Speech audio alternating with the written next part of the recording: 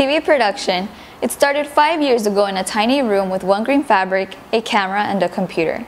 We struggled through the years to become the program we are today. 4 years ago, our performing arts program began, and that's when it all changed. We have gone from having one camera to about 10 of them, a green fabric to our own studio with a control room.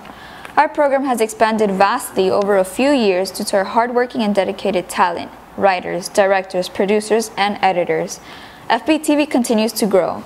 Whether it's broadcast or film, we strive to make our viewers feel informed and at the same time feel the full spectrum of emotions. And being here since the start and now acting president, I've seen the changes and the passion burn in our Firebird's eyes that I know will endure beyond the school years.